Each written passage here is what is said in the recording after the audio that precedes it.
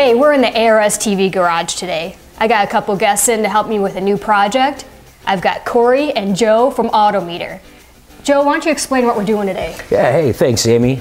So the Nova's seen a bit of track time recently, and we've been relying on some factory instrumentation up to this point. So today we're going to take out the factory instrument cluster. We're going to replace that with a set of high-performance Autometer American muscle gauges in one of our direct fit drop-in panels. So Corey is here as our technical advisor. He is a senior technician on the Autometer staff, and we're going to go through and get her kitted up. Great, let's do it. So in our kit here, the 5-gauge kit, which is the programmable electronic speedometer and short sweep electric oil pressure, water temperature, fuel level, and voltmeter. Those come in one kit. We've added a matching tachometer to the setup here. Many years ago, it was considered commonplace to take a hole saw to the dash and start sawing through things or fabricating a piece of aluminum. But in order to step up the appearance and make the project considerably easier, we've got this great replacement panel from the guys at Classic Dash. This is made to drop right into the factory location. It's a perfect fit for Autometer gauges. Really nice fit and finish, excellent build quality, and we think it's just going to look terrific. So as you can see what we started with here, the Nova was obviously a fairly serious performance machine to begin with. So we had the nice little underdash kit with the vitals of the engine being displayed, your oil pressure, your water temp, and the voltmeter, as well as the ever popular Autometer street tach. But it's important when you're out on the track to get those gauges up and visible into a place that's very easy to see when you're going down the road. So that, as much as anything, influenced our decision to go with the full American muscle setup. So we took our dash kit here, and we've already gone ahead, installed the gauges, and pre-wired everything. One of the things you want to pay attention to when you do this is to leave a little bit of extra slack on the wires in case for any reason you ever have to remove the gauge panel. Just makes it much easier to be serviceable in the future. We've also added turn signal indicators to the setup as well. And yeah, as you can see, really this panel just looks great. Everything was incredibly simple to go in. So we've gone ahead already and installed the sending units onto the vehicle. Now the American Muscle Gauge Kit comes with this nice little speedometer sensor. This bolts onto the tail shaft of the transmission. We move on to the water temperature sender and the oil pressure sender, and those are both going on the back of our small block there. We've got a boss on the intake manifold where we've dropped the water temperature sender on. And then right behind that, you see the oil pressure sending unit. Each of these are a one-wire connection. One thing to note when installing these, because it is a single wire and it's a self-grounding sending unit, you want to avoid the use of Teflon tape. They are a tapered pipe thread fitting. In theory, they should be completely leak-free. We like to use just a little dab of liquid Teflon thread sealant.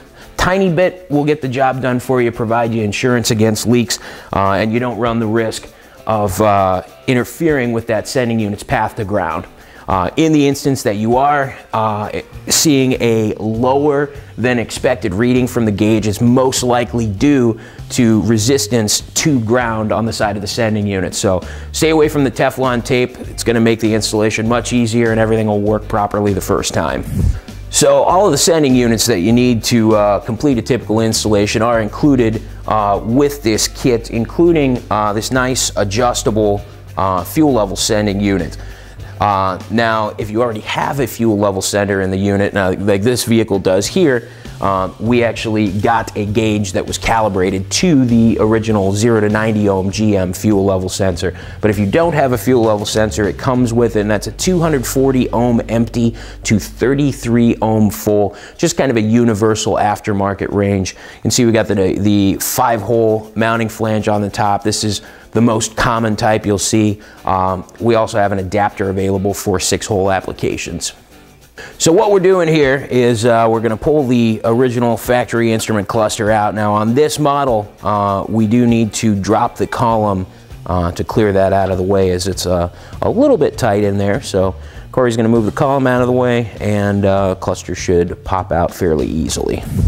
So one of the interesting things on this original cluster here is if we look on the back, the wiring is all labeled, you know, dark green, dark blue, light blue. And if you want to test to see which one does what, you can actually shine a flashlight through the back of the unit to see what socket does what. So nice little piece of engineering that the General provided for us there. Everything removed, we are actually going to get rid of a number of these factory light sockets here. And you'll see what Cory does when he clips them. He actually folds them over and puts a little heat shrink tubing on them to keep that nice and safe. So what we're looking at here is the factory instrument cluster had a generator light. When you look on the back, this is a brown wire. So going to the cluster here, we've got a brown wire with a pink. The pink is power, the brown serves as a ground. So anytime the alternator is not charging, this brown wire acts as a ground, thus lighting up the light, indicating that your charging system is not charging. Once you start the engine, this energizes the alternator, and that brown wire is no longer ground. It now serves as a power. So when you take power on the brown, power on the pink, that actually does nothing, thus causing the light to go out. If you were to cut this out of circuit, and just dead end your wires, tape them up, eliminate them, what could potentially happen is either your charging system is not going to charge, or you run into a situation where it doesn't charge until you blip the throttle or rev the engine once or twice, which then ends up energizing the charging system.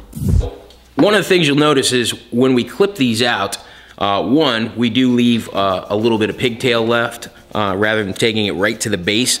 That way, if we want to reinstall them in anything at any point in time, they're still usable, and that keeps the factory cluster able to be used in another vehicle. Additionally, we stagger them, so when you're actually making connections on them, it's much easier to solder or crimp connect onto those. And folks, please be careful using open flame anywhere in a vehicle. Technically, a heat gun would be the right tool for the job here, but as Cory is a trained professional, we allow him to improvise somewhat. Okay, now I've got most of the wiring cleaned up here. I've taken some heat shrink, put it over the ends of the wires after folding the wire over, keep it all intact, zip tied it to the original harness. Now what I'm getting ready to do is verify the wires that are left over for turn signals. So for instance, I turn the key on, put the left turn on, and just using a simple test light, I can see that I've got the right wire here. So in this case, we've got two dark blue wires that we know are supposed to be for the right turn. So here's our dark blue on this side. So we know that this is going to be our right turn on this side. And now we've got left turn on the light blue wire. So when you go to extend a wire, if you don't have an appropriate connector, you can just go ahead and make a cross out of them like so. You can simply twist them together so that you make a straight line splice. Now once you're done with this, you can go ahead and solder it and heat shrink it. Okay, these factory J clips here have got to come out because the new panel gives you new screws and they give you new clips. So to get these out, just pull down on it gently with a screwdriver and just pull it straight out. The new ones will just slide right in and snap in place. In this case, they've given us new J clips to install into the dash. You'll notice that as I put this up here, it's very loose. So simply take a pair of pliers, squish this together just a little bit, tighten up the gap, and you can slide that up there and it will stay. So at this point, with all of our connectors set up, we're going to go ahead and start plugging everything in. Like we said before, we left a little bit of extra slack there, so if we ever do need to remove the panel for any reason, it'll be nice and easy. And we've got these great little insulated connectors there. Assures us a nice connection, and again, something that can be easily removed for servicing or whatever need may arise.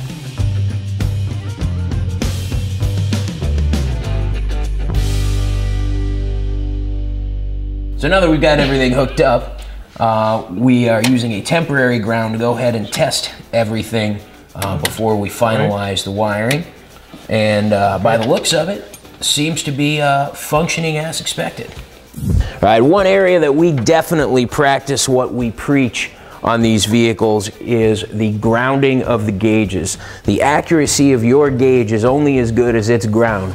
And as we all well know, the best ground anywhere on the vehicle is the engine block. So right now, Cory's passing through the ground wire for me. And I've got that right there, and we will ground this up to the engine block. That's going to give us the best possible result and the most accurate possible gauges. All right, so we've got a ring terminal here on our ground wire. We're going to go ahead and crimp this bad boy together. And Dave had this really cool terminal that has the heat shrink tubing built right into it. So we got a nice crimp there. That's nice and solid. Take our handy dandy torch here. Get that nice and warm. And we'll have a good, nicely insulated connection. We're gonna take a bolt, stick that through, and we're gonna use one of the accessory bolt holes on the back of the cylinder head here. Kind of gotta feel around a little bit. Okay, so we got it just about there, and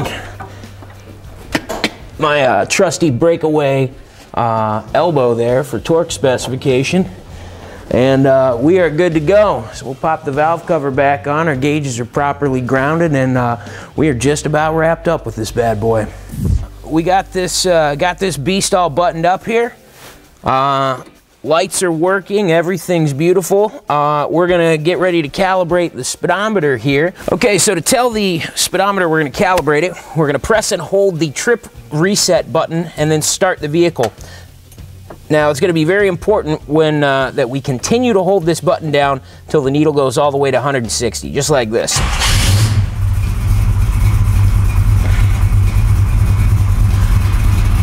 Okay, so now we're sitting pretty at 160. When we're ready to calibrate, we're just gonna tap the button once. It's gonna drop to the 12 o'clock position. We drive for 2 miles, and at the end of our 2-mile drive, we tap the button one more time. Bada bing, we are calibrated and in business. Good stuff. So, huge thanks to the good folks at ARS-TV for having us out. If you'd like to learn more, please check us out on the web, www.autometer.com. You can follow us on Facebook, Instagram, Twitter, or our YouTube channel. Thank you so very much.